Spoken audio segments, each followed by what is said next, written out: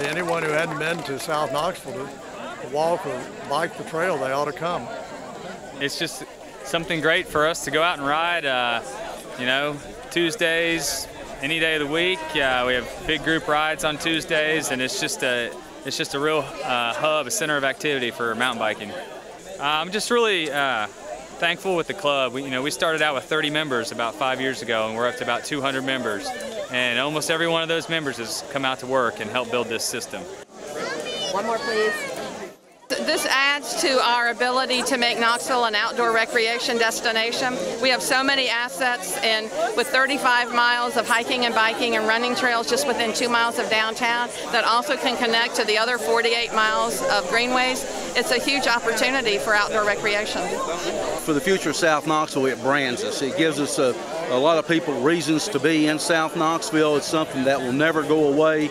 It's going to be a real stimulus for economic development and for just a quality of life issue. So again, this is just the first step of a long process that's going to really be outstanding, not only for the city of Knoxville, South Knoxville, but for this whole region.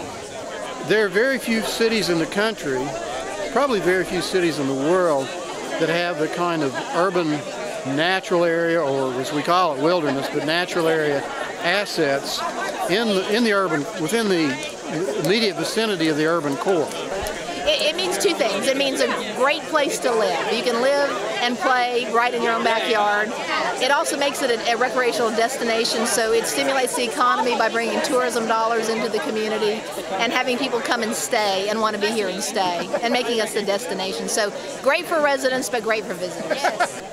I think Kim is awesome. And I think John is awesome.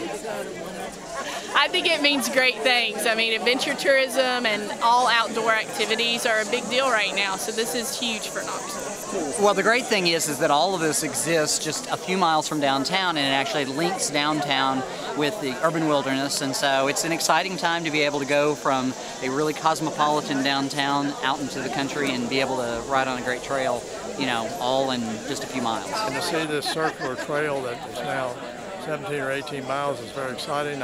Hopefully it sets the foundation for extending it to the Smokies and to Oak Ridge and to Maryville and out to East Knox County. You heard today at the presentation how many people have given of their own land here to make this possible, because South Knoxvillians are a giving bunch of people. It means that we will bring South Knoxville and Greenways connect to the waterfronts on both sides of the river. And the end of this greenway to the west will go all the way to Maryville and then all the way to the Great Smoky Mountains National Park. It really is. It's unique. I don't think there's any place else like it.